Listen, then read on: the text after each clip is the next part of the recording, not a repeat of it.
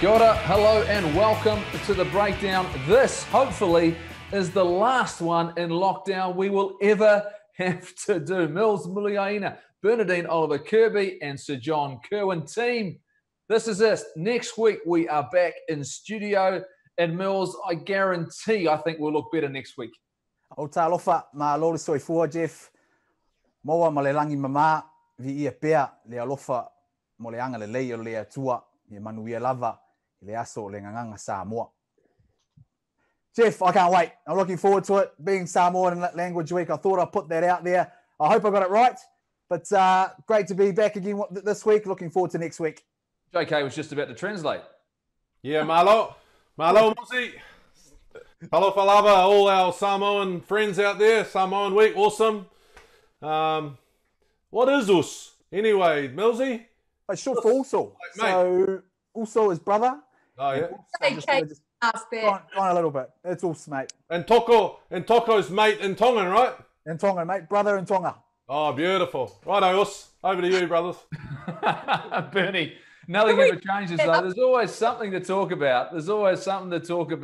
They've started it off in style. What can you keep us up to date with? What's been going on around the world of rugby? Oh, there is still plenty happening. And look, we've got 18 sleeps until Super Rugby kicks off, Super Rugby Aotearoa. Probably 17 for an excitable tama like Mills. So let's call it 17 sleeps for him. But it seems like Six Nations and Sansa are finally playing in the sandpit nicely together. They've issued a statement, and this is unprecedented, it hasn't happened before, saying that they were hinting that discussions are underway for them to get a unified global calendar going that will marry harmoniously the Northern and Southern Hemisphere schedules.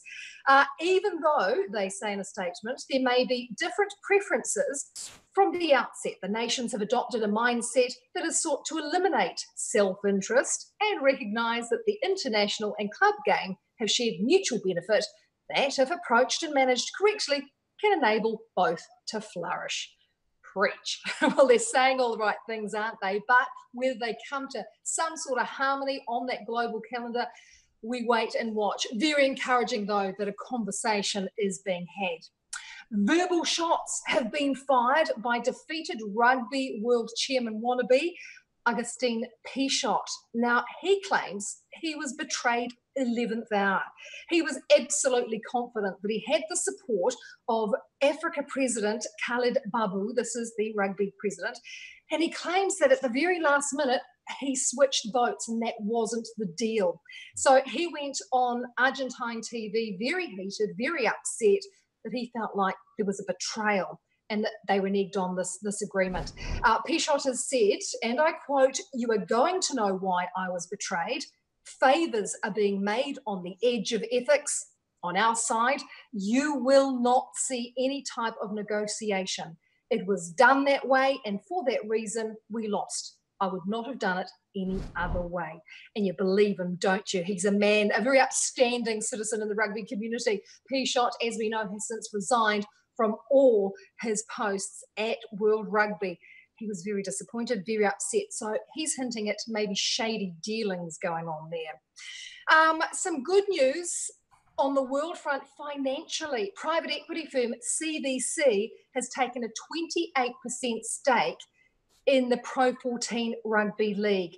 And it's believed that this will increase its chances of maybe manipulating the global calendar. So that's going to be very, very, very interesting. What it does now is give the unions that are owned by that a huge financial shot in the arm. And this is exactly what we need, not what was pre-COVID even. Rugby really needed this. And the Pro 14 is owned equally by the Irish, Scottish and Welsh rugby unions. And now Italy becomes a stakeholder as well. So you've got to say those unions are going to be pretty happy with that kind of financial injection. This was CVC, the same company that tried to take a share of Six Nations. So watch that space.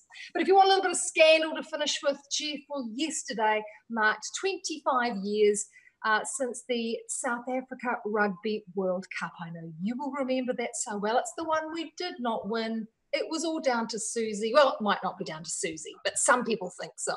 One man, and he's shaking his head, Jeff, one man, the CEO of South Africa Rugby, Ed Griffiths, he's singing the same tune. Jeff's shaking his head. He says the All Blacks only had themselves to blame. In 25 years, he hasn't changed his tune. He's saying, who eats seafood the week before finals? So maybe dodgy seafood, a bad mussel, maybe a rank oyster or two. Have you had a prawn cocktail lately, Jeff? You know the rules when you're not next to the ocean. Seafood's an out. We never have to worry about that here in New Zealand. And here I'm calling BS on all of it. Reality was I was there. He was saying it was Mark Ellis that was throwing up on the sideline. I know from experience that was actually me. Reality is I know what happened. Yes, we got beaten on the day. Why in the world would he bother bringing this back up? It was the end of what was a wonderful tournament. Yes, would we have liked to have won? Yes. But reality is what he's saying is not entirely true at all. Actually, none of what he's saying is true. I can give you the full story. The full story has been out there. I'm not going to revisit it. What I am going to talk about, though, is, JK, you talk about investment into the game. This deal with CVC on a professional level, is this the sort of contract and deal and support New Zealand rugby is dearly in search of? Well, when you think about the money everyone's throwing around and the people and the tournaments that they're buying, I mean, New Zealand would have to be attractive from an investment point of view. I think the interesting thing for me is, what are they buying? I don't understand what they're buying. I think, you know, the Heineken Cup over there, the Premiership is really strong, but the Pro 14 has always been the poor sort of cousin, if you like. So it's a really interesting buy. It's a lot of money for what they're getting.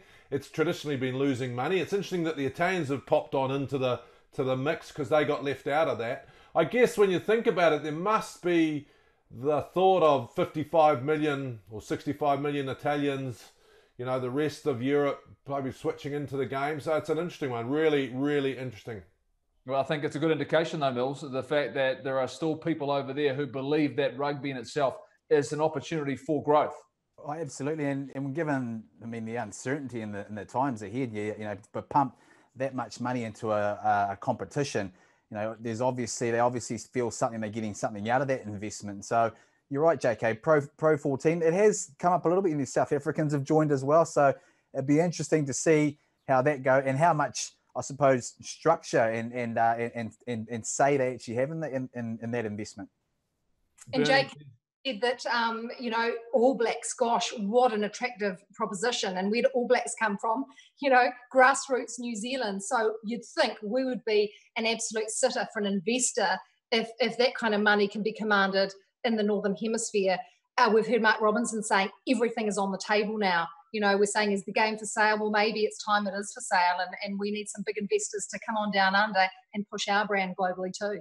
And that's what you wait till they see the next 6 weeks, Goldie. Exactly. They see that, brother. Woo-hoo! Yeah, and that's why I suppose the vision for what's going to happen in the future is critical for New Zealand rugby and SANZAAR as well. Who's just joined?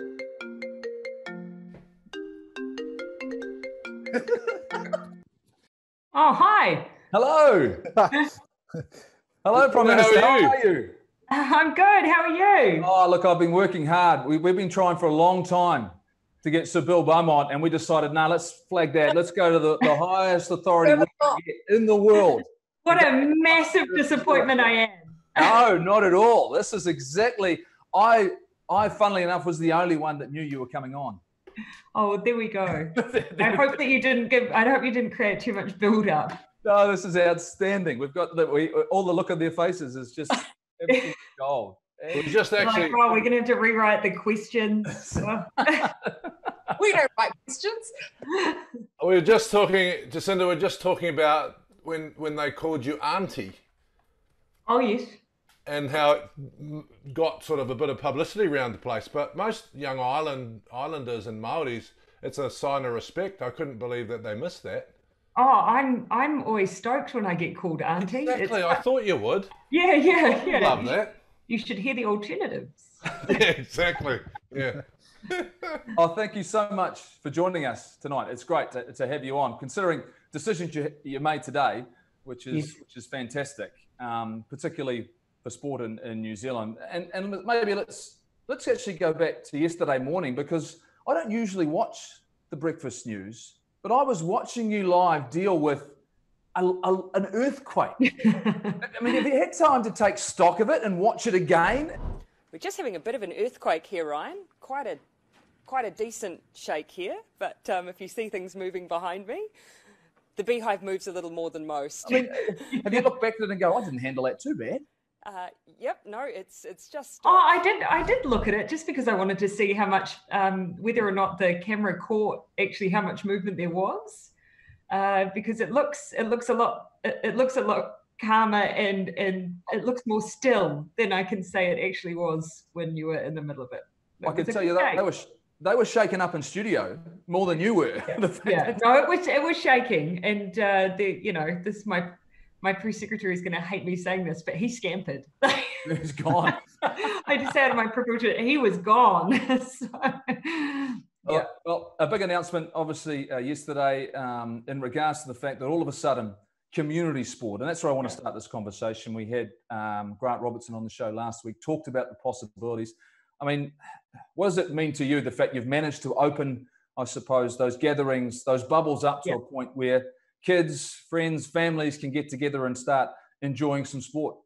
We keep talking about that phase when things will feel like they're getting back to normal. And for me, a real sign of that sense of normality is people, being able to get back to their clubs, to get back to the Saturday mornings of taking the kids to sports. And so that is such a huge part of who we are, that the return to that is a sign that things are coming back. And it's also, for me, a big part of it is just being able to gather again together, that sense of community and mental health and wellbeing, and physical exercise and activity is such an important part of that. So really, really important. Jacinda, I was always wondering how long, once you opened up the fishing, how long was it before hubby was out the door and gone fishing? And was it like minutes, He's hours? Gone currently. So he is gone currently. Oh, he's gone. Yep. Thanks for bringing that up. That's nice. Not all awkward for us.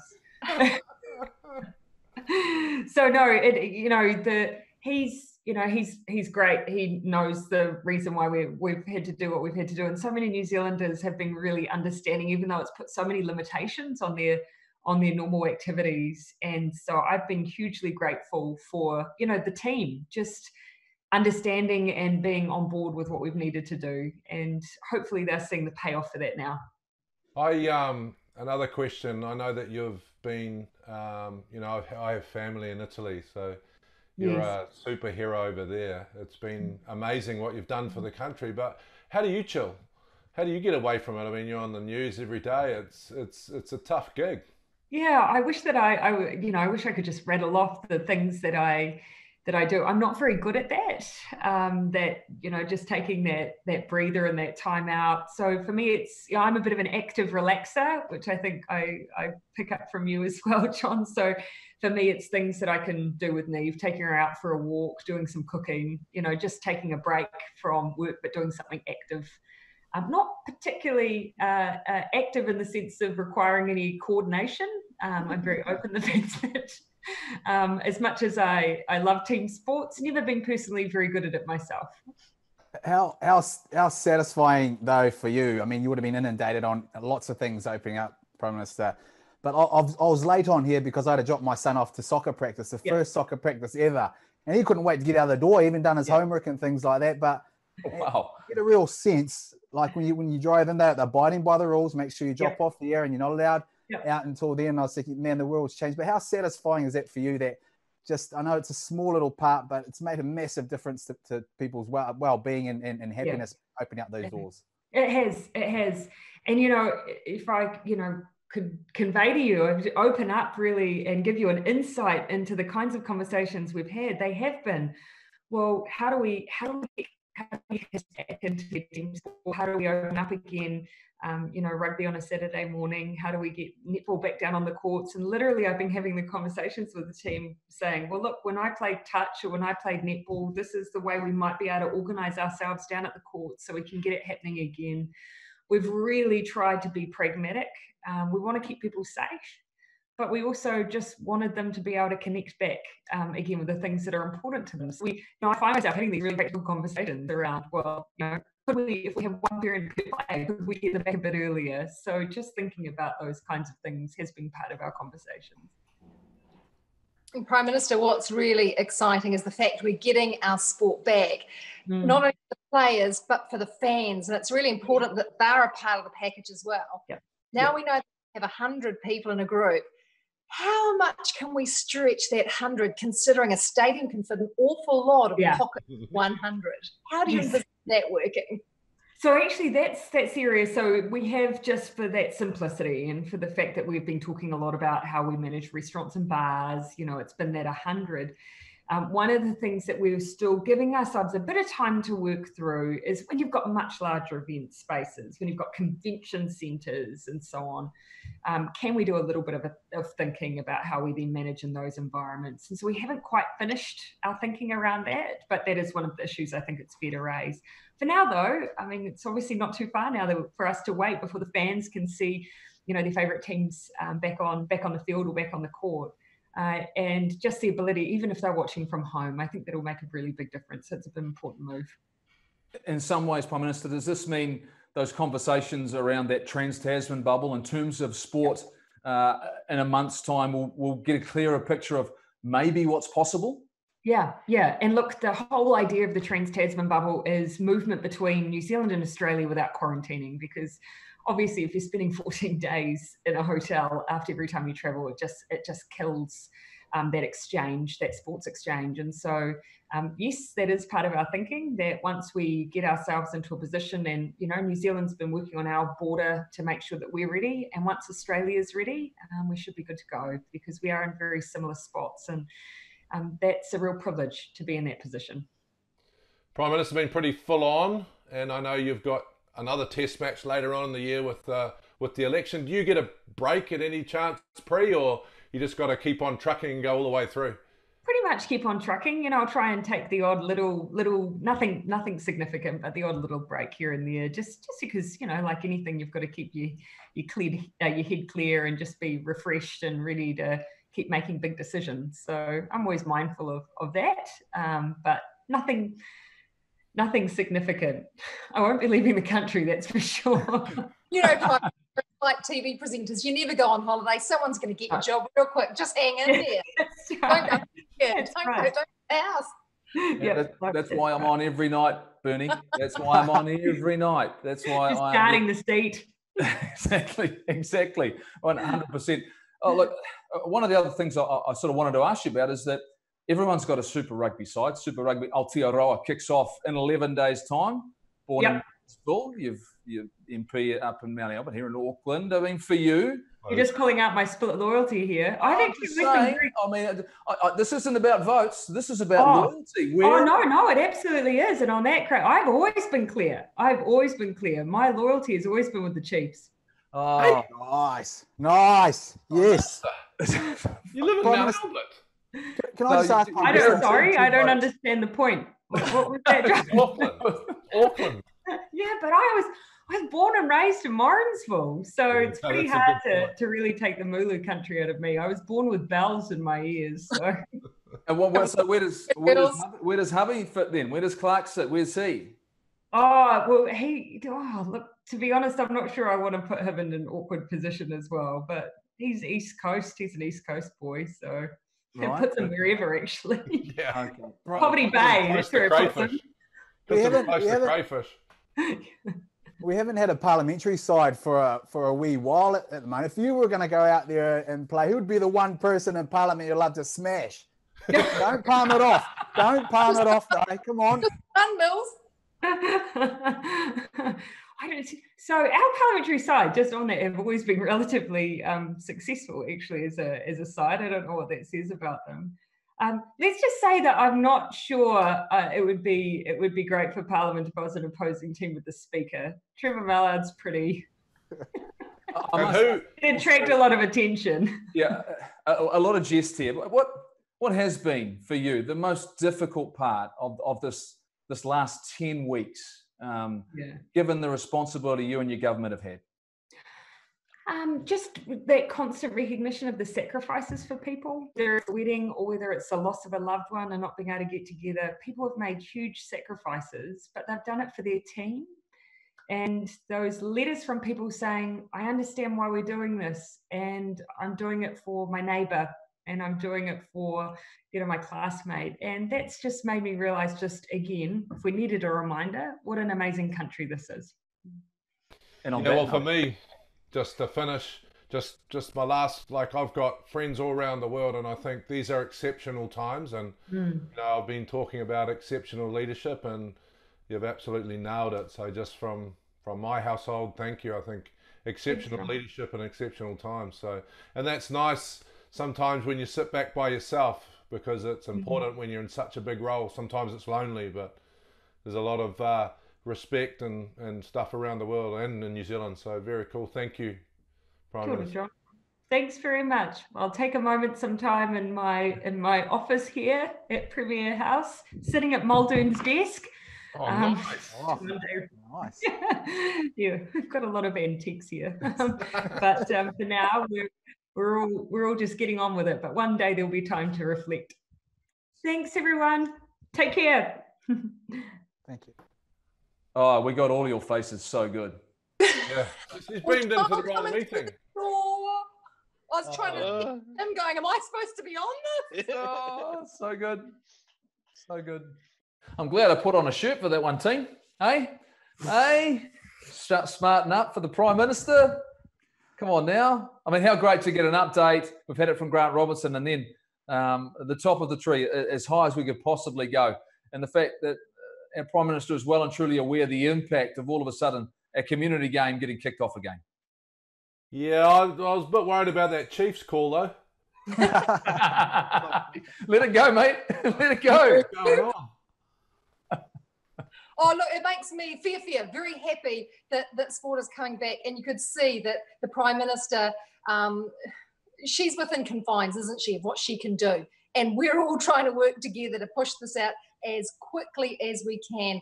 We've done the right thing. We've gone through the right channels, and it's happening now. And you could even see almost relief from her as well that traction is starting. We're going to get that momentum, and it's going to come along quickly if we all keep doing the right thing. Mills. It's amazing.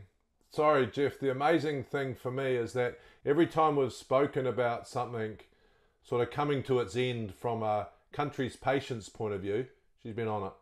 And that is great leadership. Like, we're all talking about, we need to get the kids back out playing, and then this week, right, it's time to go. So she has got a real ear for the nation and leads exceptionally well. Like, when you think about how she is making headlines around the world, that's unbelievable. She is leading other great leaders on how she's been acting. So we can all be pretty proud, regardless of your political bias. She's just been an amazing leader. Yeah, totally agree in terms of that, JK. You're absolutely right, and it is, Bernie, what you've said. I mean, it's been a transition, a progression. And on people's faces, I said, I dropped my son off to soccer, and you can just see how happy everyone is, how happy the parents are to get them going back into sport, run some energy out of them. So it's fantastic to see. And how good is that to come out and say she wanted to smash Trevor Mallard? Oh yes. I'm just hoping that your kids, someone else is teaching them how to kick, Mills. That's all I can. That's all I'm concerned about right now. It's a round ball. It's a round ball, mate. It's a round ball. It's fine. Yes, we are just 11 days out from the start of Super Rugby Aotearoa. Once again, we've talked inside camps. Last week it was the Crusaders. We talked inside the Blues with Patrick Tuipulotu. Let's go down to Wellington, the Hurricanes, fullback, outside back, part-time first five. Jordie Barrett joins us on the breakdown. And Jordie, a week in camp now, the Hurricanes. How's everyone come together? Yeah, it's been exciting. Good evening as well, guys. It's nice to talk to you. I guess the boys missed each other by the looks of everyone, and it's been a really good week. Just come back into training again this week. So, there's a good buzz in the group, and everyone's excited, and we're just, I guess, grateful to be in a position where we can get back and train and, compete again. So, Jordie, what's going on with the lid, mate? 10 weeks without the barber. Haven't you got it? Isn't one of the boys is Artie Severe the barber, or what's going on? Don't trust them? I've actually dished out 3 or 4 haircuts since level 2 started, but haven't had the nerve to give myself a crack. So I'm on the waiting list at the Kilburnie barber. So yeah, maybe next week.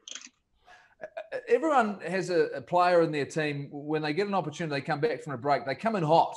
Was there anyone that came back into, last week, maybe just that little bit more hype than everybody else? There's plenty of them. Yeah, Liam Mitchell and Riccatelli are running around sliding everywhere and a bit too excited. So, but it is good to see. It puts a smile on everyone's faces, and yeah, there's a genuine excitement in the group. Yeah, they talk a lot about the players needing the 4 weeks to get back into contact. Jordie, what does that mean? Because Goldie and I, we didn't like any sort of contact, any sort of tackling, not even rucks actually. But what does that mean for an outside back, someone like you? What does going back to contact, on a daily basis at training mean for you? Yeah, I guess the trainers just want us to progress and start off by hitting tackle pads, and even within our gym sessions, we'll do a set on the bench press and go over and work with Corey Jane and tackle each other onto some gym mats, and just slowly build up, get the neck and the head and shoulders going again, because luckily we didn't come back and go full noise, because it certainly does take me a few days to get over those bumps. But this week we've started to progress it a little bit more, tackling body on body and just injury prevention, basically. The form you showed early, mate, I was thinking about you. You've had a great rise to the All Black ranks. You're now an established Super Rugby player. But now is your challenge to show some form and really nail one of those spots in the All Black and get your name there first, rather than being someone that might, you do an amazing job covering lots of positions. And if so, what are you sort of targeting moving forward in that black jersey? Yeah, that's right. I think for me, it's bigger picture. I look at my game and I always think I'm taking a lot of learnings each and every time I play. So it's all about, I guess, I'm always going to be learning, but trying to use experiences in the past to make me a better footy player and play in those different positions. And I guess growing my game just to be a leader within our Hurricanes group and try to drive us around the park and have a lot more influence on our results. I know that's been lockdown. It's been hard on the golfers in our rugby fraternity. But why are all people who like kicking goals like golf? What's going on with that, and how is your form? Generally speaking, I think goal kickers and tens are very competitive people, and golf's one of those games where you catch the bug and you feel like you're going to get better all the time, so you can't eventually get away from it. And I guess a lot of things in golf relate to goal kicking, just the mental side of it, and golf brings you back down to the earth pretty quickly. So like I enjoy my golf, spent a lot of time practicing inside over lockdown, so it's been good to get out. Who's got the bragging rights in the Canes? Yeah, I was about. Well, so more importantly, who's got bragging rights with your brother at the moment? I mean, he does. To be fair, he plays a lot. He does play a lot, but you're out there as well. Who's got bragging rights there? And let's be honest, the first time, it's not that far away that he's playing for the Blues up against the Hurricanes. Are you as motivated in the golf as you are as this first game of rugby against them? For sure. I'm not sure which one I'm looking forward to more, actually. With the golf, generally speaking, we'll flip a coin with the same handicap and whatnot. But when I looked at the calendar or our draw and saw we had the Blues up there first game, I guess couldn't have set the scene any better. Oh, understated, JK. Understated. He's nodding away. We absolutely love it. Look, we appreciate you coming on the show. We know you've got to prepare well. It's not going to be easy when you're first out there, but your form to start off the season was sublime. We're looking forward to seeing it once again in a Hurricanes jersey. Thanks for joining us on the breakdown tonight, mate. Cheers. Thanks very much. Cheers, guys. Don't forget, on Thursday night, Sky Sport presents The Pod. This week, it's two Hawke's Bay boys. Ian Smith, he interviews Israel Dag. Wasn't the smartest thing I've ever made in that quarterfinal. Me and my mate Corey going out to town and being idiots. Worst thing about that, Smithy, was that was Millsy's last game for the All Blacks and 100th Test. And for me and Corey to go out there and take the limelight away from him, a special human doing special things in a special jersey, that's the one thing that really affects me is knowing that I took his limelight away by me being selfish and going out and doing it, and just thinking about myself and going and get on the piss and letting the team go. Like quarterfinal in the World Cup, the team doesn't need that external pressure, knowing that two idiots went out and did that. And if it wasn't for a World Cup, we're gone. Smithy wanted us gone. Wayne Smith was like, get rid of them, I'm sick of it, I'm done.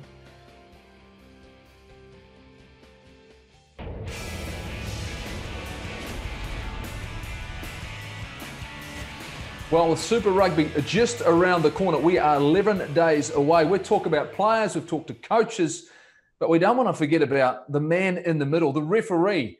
He's got an important role. We know that, and we've gone to the top of the tree here in New Zealand. Ben O'Keefe, he joins us. And Ben, I suppose this will be the longest time you've had on the sidelines watching the game. Are you a bit nervous about getting back out there in a couple of weeks? Oh, hey, God, I'm so excited. I can't wait to get back in the middle. But you're right, it's been the longest that I've been home for, because normally, Super Rugby and rugby goes from February to November. We're packing our bags for the weekend for a game, either heading off in New Zealand somewhere or heading off overseas. So I've been stuck at home for 2 months. I'm ready to get back on the road for sure. If you were referee God, what would be one of the things that you would change right now, moving forward? Geez, straight into it, aren't we? I think you're right. This has been a great opportunity for not just rugby, but everything outside of rugby. Everyone's been able to sit back and actually look at how we do things and how we can make them better. So for me, for example, I think the game, especially down here in Super Rugby, is really, really good. Like, we have a great style of rugby and a great brand of rugby that we're involved in. So for me, I don't want to tweak too much. I probably just want to reinforce what we're doing and just get really accurate with that and just work more with the players and the coaches so that we can actually, put a really good brand of rugby out there for people to watch. And I think, around the corner coming up, we're gonna have the opportunity to do that. So that's why I'm excited just to get back out there, because it's going to be some awesome games coming up. What are the focus areas that everyone has agreed on is going to be important for these contests? Yeah, so we were lucky. We had a meeting with the coaches a few weeks ago, and we were able to collaborate with them and basically provide. They told us what they want. They want to be able to play a good brand of rugby, fast pace, lots of entertaining tries, get the ball wide, and we thought, as referees, we can provide that. So really, a lot of it's actually just about reinforcing, what we're doing now. So making sure that we get quick ball, making sure we get good contests. So we do see the legal turnover at the tackle, and I think by getting on the same track, us referees in New Zealand, because we're all going to be in one small group, we're going to be able to be pretty consistent week by week. And I think when you get consistency with the rules, you'll get consistency with how the players trust us, and if they trust us, then they can just let loose. Ben, are we allowed to tweak with any of the rules? Are we allowed to play with them just because it's our competition and we can do what the English do and don't give a shit about anyone else and just go for it? Or... Yeah, like it'll be interesting. You're right. It is. It's going to be a pretty exciting 10 weeks where we can sort of create a style of rugby that the rest of the world's going to be watching. So I think there's going to be a few little tweaks, maybe some innovations in there. But as everything's developed so quickly, I'm not sure what they are yet, but no doubt we'll get the rundown pretty quickly, because we're going to have to get out there. We're hearing possibilities around the likes of changing around the red card rules, whether or not there's a possibility of golden point. Are these things that have been put on the table, and are you optimistic those are things which are going to add to the spectacle? Yeah, look, I think whenever there's an opportunity, we haven't really had an opportunity like this where we can actually tweak some things and create a style of rugby that we've probably wanted for the last few years. So there has been a lot of stuff being put on the table, and I think even those examples you said there, from a refereeing point of view, would really help us and help the game. So yeah, if we find out that it happens, then I reckon it's going to be really, really good. I was with a very old Frenchman one night smoking cigars and drinking cognac. And his name doing that for was 6 months. You're doing that for like 8 weeks of doing that. Come on. Exactly. His name was Albert Ferrer, and he said there is nothing wrong with our law. It's just that people are continuing to break it. So that sort of gets me to the offside law. I mean, if everyone stuck to the letter of the law, we would have that distance. But what is happening around that? I know there's been a lot of talk about the ARs. We get frustrated in the commentary box because if we keep the distance, we can attack. When have you spoken about how you're going to work as a team and what the players have to contribute to, stick within the law? Yeah, well, I think, as players and coaches, they're always trying to get an edge on the opposition.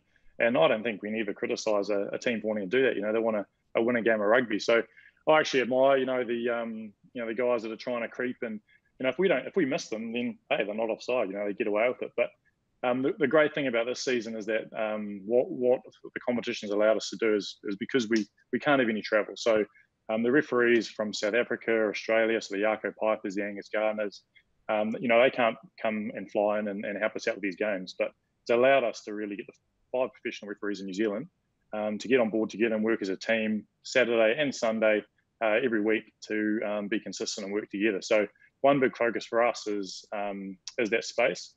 And I think, often we've probably left that up to the referee over the last few years to sort of manage. And then sometimes the ARs have come in to help us out and sometimes they haven't. But I think the commentators will probably get pretty annoyed for the next 10 weeks because they're going to hear a lot of us referees and ARs talking to each other in the background so that, we're all in sync throughout the whole game. So I think kick chase, offsides at the ruck, there's going to be quite a few pairs of eyes on that now. So we should be able to open up the space for the attacking team. When you went north for the first time, what was the biggest difference from you hopping on a plane, reffing Southern Hemisphere, and then getting off a plane in Northern Hemisphere? After the game, what did you sit down and say to yourself? Wow, what was the biggest difference? Well, for me, it was pretty much I came to the fact that I was probably just going to spend the rest of my life in winters now, sort of going north in January and then June down here as well. But the biggest thing for me, because my first experience up north was a Six Nations game.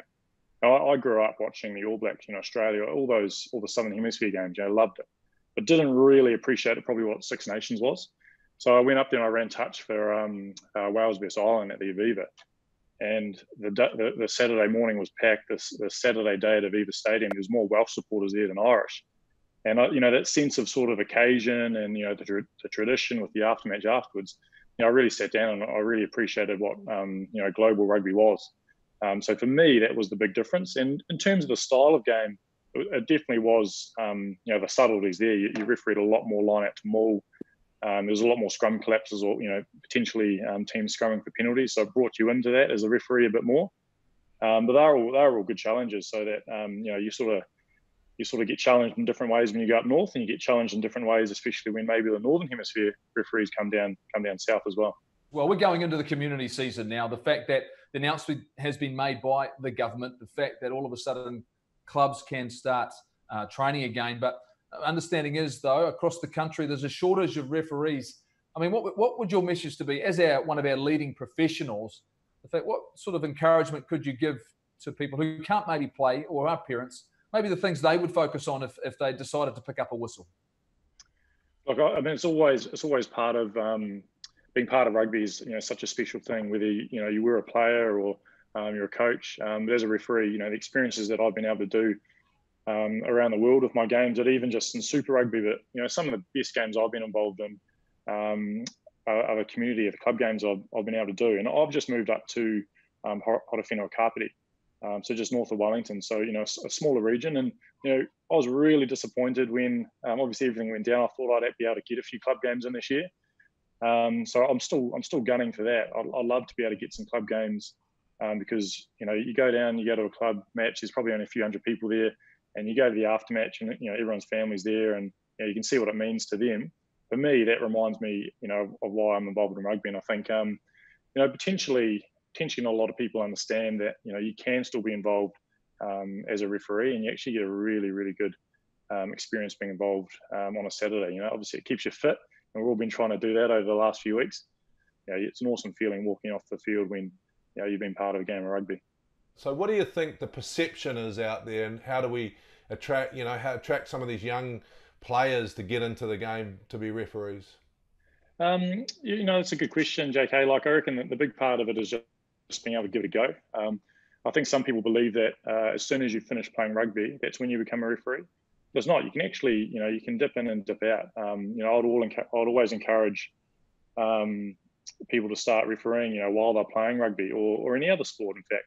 And it doesn't mean you can't play rugby in the weekend with your mates, because, you're right. It is, you always encourage, stay in the game, play for as long as you can with your mates and enjoy it. But pick up the whistle on the weekend and you might only do one or two games a season, but just provides the opportunity later on to be able to get involved. And you do, you can run into some of the sort of negative experiences potentially.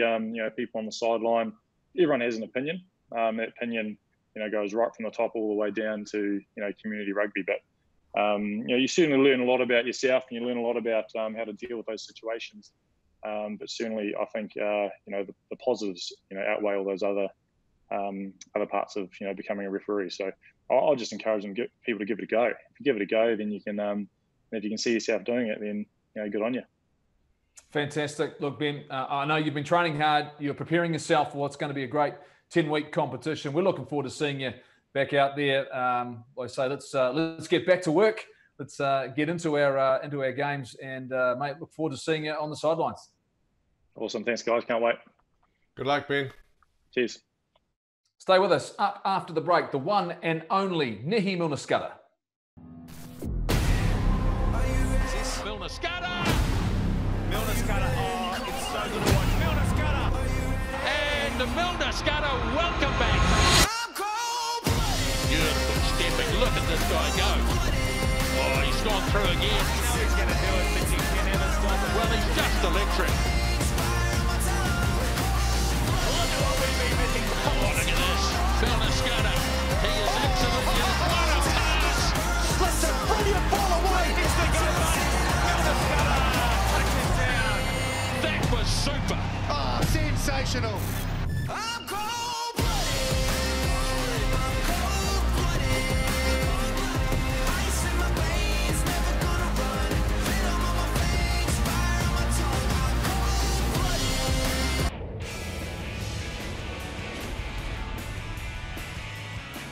Welcome back to the breakdown. Well, it's an outside back fest. We've talked to Jordie Barrett.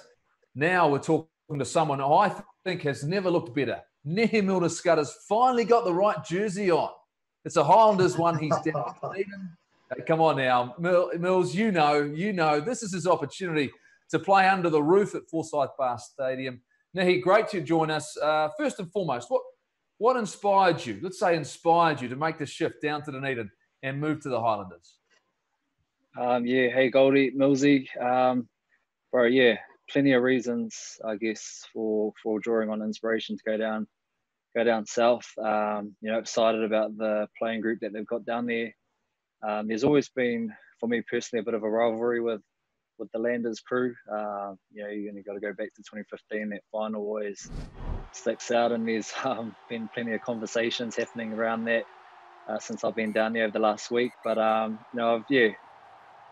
just I guess the excitement to play with this group. The coaching staff is awesome, and like you touched on as well, can't sort of complain weather-wise when you're playing under a roof every weekend. So bro, I'm bloody chuffed to be in amongst the group and be down in Dunedin.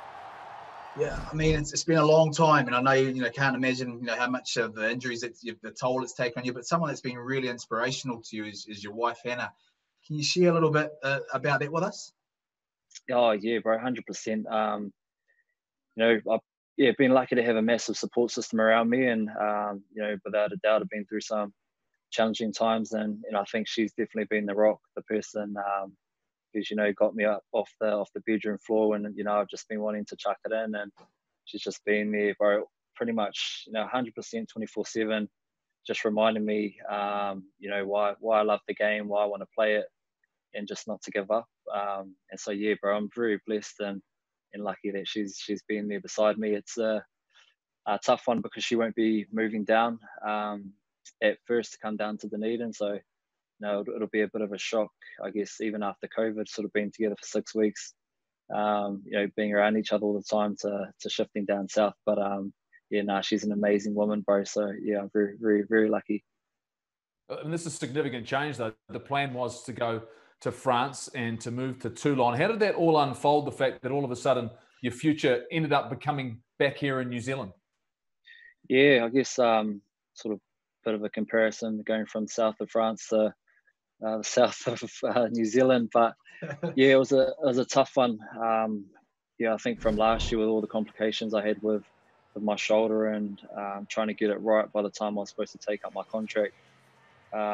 It wasn't ready in time. So between specialists and surgeons here and the medical team over in Toulon, they sort of just agreed that I wouldn't be ready to take up the contract, which was pretty gutting, because there was something I'd had my sights set on all of last year, and with my injury, there was the plan to work towards that. But I guess silver lining in that is that it's allowed me to be where I am now. And as much as sometimes I do look back to some of the tougher times, it sort of just all makes sense and gives me a bit of confidence now that I'm here and able to move forward and push ahead. Is it hard to adjust? Coming from the Hurricanes and then seeing the systems down there in Dunedin, down the deep south, and the way they're playing. Do you think about the way you've actually attacked them when you were with the Hurricanes and think, oh, that's obviously worked? I mean, is it hard to adapt for yourself in a different environment? Yeah, bro, it is. I guess I'm still trying to find my feet a little bit. Only sort of being there for a week and having sort of a handful of training sessions and sort of just, I guess, figuring out the systems like prior to, I guess, last year with the Canes and before. So sort of previewing teams and having a fair idea on how they play and what their style is. But I guess there have been a few tweaks to their game. I know the boys sort of had a tough review over the first couple of months before COVID, and they sort of looked pretty hard at their game, and I think they have come up with a few sort of adjustments as well. So yeah, there's sort of a lot of adapting for me and getting used to the calls and the style of play. So yeah, it's pretty full on. Let's talk about what you can offer, though. The fact, all of that experience. I mean, are you looking for a leadership role in some way, shape, or form? What is it? What's your motivation going down there? What it is that you think that you can add to this group? Yeah, bro, I definitely think, I guess looking at my age and sort of how many years I've been around, that can be a benefit. Like, yeah, it is a young crew down there. A lot of the boys are, young and eager, first few years at this level. So, I'd hope that, I could just share with them what I picked up over the years. But then at the same time, though, some of them are absolute freaks. So, I'm acting like a sponge as well and absorbing all the, I guess, the energy and excitement and I guess learning off their skill sets. A lot of the boys have that sevens background. So, they're ready to pull trigger anytime they get the ball. And it's kind of a two-way street, really. Yeah, I've played and been around for a few years. But at the same time, I'm open to learning off these young boys, and they've got plenty to offer. We've been saying Brownie's been a freak for years. That just doesn't change. I mean, the Tony Brown factor, the fact that I'm sure you've heard so much about it. He was part of that coaching team that won a Super Rugby title in Wellington. What conversations have you had with him? And how do you see your philosophies on the game? Do they sort of align? I can imagine, given the fact he's the attack coach and the way that you play, there's some things that you do like about each other's approach to rugby union? Yeah, 100%. I've got massive respect for Brownie and under no illusions as to what kind of coach, how great of a coach he is. Not only the stuff he's done with the Highlanders, but over in Japan. And I see him as a real sort of innovator. He challenges a lot of not orthodox ways of play, but he's always creative in terms of thinking, I guess, what we can do differently. And that does sort of suit the style and the way I like to play, is sort of just play what I see and not be too structured in a way. But in saying that, though, Brownie does, there's a reason and a purpose behind doing things. And I guess if you have the skill set, which he really hones in on and makes sure the boys are sharp with that, then your game can just flow and you can play whatever. Have you sort of earmarked a return to play day? I know you're rehabbing a little bit, but have you sort of worked out when you think we'll be back out there on the field? Oh, we haven't sort of put in a date as such. Still getting through a bit of, or starting to get into a bit of contact and that. So yeah, I guess the next week will sort of depend and give us a better idea of when I could be, a date on getting back to playing. There's still a couple of hoops to jump through around, the rehab and contact progressions. But just, seeing the way the boys are training, you always, it's hard sort of standing on the sidelines or just watching them go at it. So yeah, bro, I'm chomping at the bit to get amongst it as soon as. Is this more for you, Nehe, about the here and the now, or are there aspirations to chase maybe another game in an All Black jersey? Yeah, no, I've got massive drive. People ask me all the time, and I think I'd be, kidding myself I probably wouldn't want to play the game if I don't want to be the best, Nehe Milner-Skudder rugby player as possible. And so, that's definitely a dream. That's always the aspiration to be the best player I can be. And I guess the pinnacle is being in the black jersey. So that's that's on the radar. But yeah, I'm under no illusions that I've got plenty of hard work to go before then. And I guess at the minute I'm just grateful that I've got an opportunity. That I'm around some amazing people, got some amazing support behind me. So bro, I'm just loving it at the moment. Look, you're a unique talent. It is fantastic to have you back here in New Zealand. When you're at your best, you are one of the very best, mate. Look after yourself, take care, but get back out there, mate. Rip into it and enjoy that time under the roof. You'll have a great time playing and being part of this Highlanders team down in Dunedin. Thanks for joining us. We'll see you soon, mate. Legend. Cheers, lads. Cheers, Goldie. Cheers, Millsy. Thanks for that. Well, as this is the last time we'll be doing this show from lockdown, of course, we're back in studio. We're back into Sky next Tuesday night. I want to do a big thanks to everyone that's contributed to this show. My team who are on the panel this week, who have been with me through the whole course of it, Tim and Jim and Ben and everyone behind the scenes, and of course, all of the great people that have helped out and put it together to keep us informed. I'm going to miss you guys like this, but I'm looking forward to seeing all of you next week back at Sky. Yeah, it's going to be interesting, isn't it? I think I'm looking forward to that. I think there's been a little bit of an anxiety about how different people will approach getting out of lockdown, but I think I'm excited to get back out there, and I'm just incredibly proud of New Zealand. I think I was thinking about it tonight after talking to Jacinda, and the whole country's really come together and done a great job, but now it's time to move on, and we need to learn the lessons from COVID, I believe. I always try and look at myself first. What am I going to learn from COVID that was better, and move forward with that? And so that's an exciting time, I'm going to appreciate the little things. It's actually getting out of my house and back into work, a change of scene. I'm even beginning to miss you clowns. So bring on next week. I'm going to just love hanging out, talking a little bit of, spin some you-know-what, and just reconnect on a human level. So, really excited to be back. The truth comes out. The truth comes out, Mills. I mean, but the people that we've had on this show and the people behind the scenes, Tim and Ben and Jim, obviously putting it all together. But the way they've actually opened up their screens and come on board and jumped on board. I know, JK, you've spoken about New Zealanders coming together, but also the rugby community as well. Being able to, being on the other side as a player and open it up yourself and come on shows like this it can be a difficult thing. But to share their stories and be able to come on board has been fantastic. I'm looking forward to getting back in studio. And I tell you what, I'm damn looking forward to not getting back to this technicality side of things, because my computer and this microphone and everything else, damn, get me out of this room. Hands on. Well said. That's us from the breakdown tonight. We'll see you 7 days' time. As always, there'll be plenty more to talk about. We'll see you then.